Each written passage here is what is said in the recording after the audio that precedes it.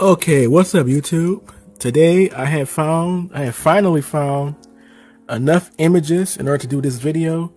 Today's video is going to be on the Faucon Meunier M1918.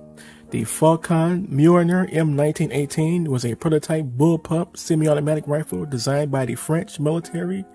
This weapon was chambered for an experimental 6.5 by 61mm cartridge and had either a 6 to 10 round magazine and an effective range of 400 to 800 yards. The Faucon Meunier was a prototype bullpup rifle designed by a French officer or a French lieutenant. This idea was originally pitched to the French military in 1908 during the same period in which the Meunier A5 and A6 semi-automatic rifles were being designed. The weapon was accepted in 1910.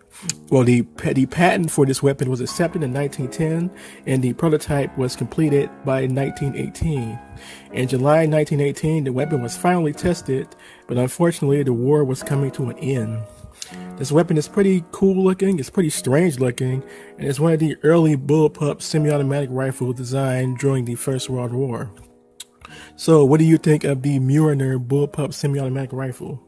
I think it would have been a good weapon, and according to these reports, many officers felt that the weapon was slightly better than the standard rifle, but unfortunately it had trigger mechanism problems, which is why it was never adopted.